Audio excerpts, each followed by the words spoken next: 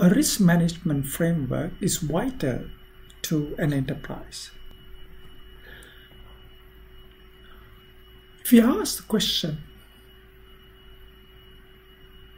why Arthur Andersen failed and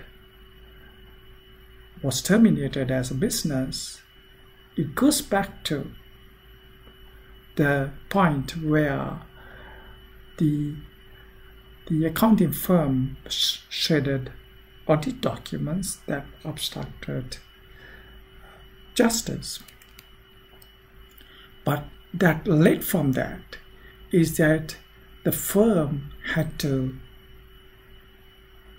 was under felony, and any firm that's under felony can't conduct audits, and they had to surrender their CPA license.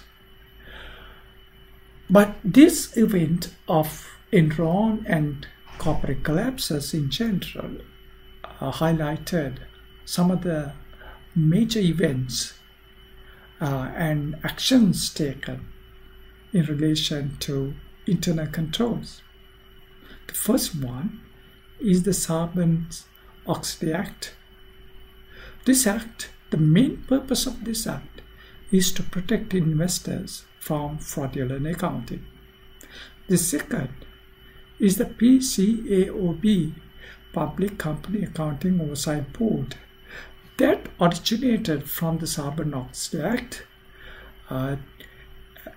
And the PCAOB is an oversight body that was formed to regulate auditors of public traded companies. The third is the Committee of Sponsoring Organizations, and they were vested with the responsibility of developing an internal control framework. Fourth is the Securities Exchange Commission, and they have a mandate for the effectiveness of internal controls over financial reporting using a suitable framework using the definition of internal control, and they recommended the COSO, or the COSO framework that was developed by the COSO body. The key provisions of the Sarbanes-Oxley Act, which is to enhance the quality of financial reporting, created a new accounting oversight board, the PCAOB, strengthened the audit independence rules. For example, an external auditor that's auditing an entity cannot provide consulting services to that entity. Third is to increase accountability of company officers and directors. That leads to true and fair view of financial reporting.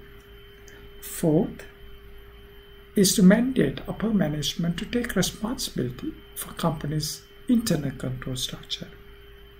Fifth is to combat white-collar crime with more severe penalties. The PCAOB auditing standard number 5 require that the management of each audited or publicly listed firm evaluate the design of entities' controls to determine whether they are adequately addressing the risk that are materially misstated in financial statements. Second is to gather and evaluate evidence about operations of its controls. Third, it also has the responsibility of aligning the nature and extent of evidence with assessment of the risk associated with those controls. Fourth, it must present a written assessment of the effectiveness of internal controls or financial reporting. Fifth is, as part of annual audit, the independent auditor must test and report on the effectiveness of company's system of internal controls.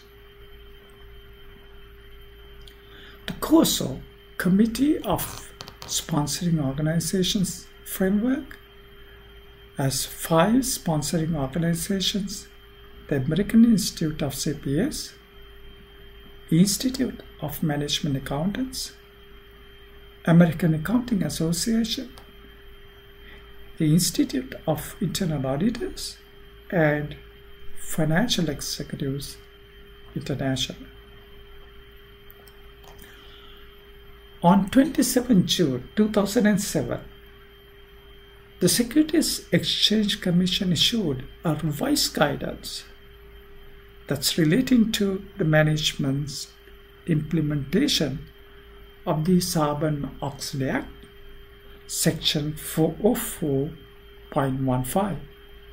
This rule states that the management assesses the effectiveness of internal controls or financial reporting using a suitable framework that contains the definition of internal control, and suggested the COSO framework.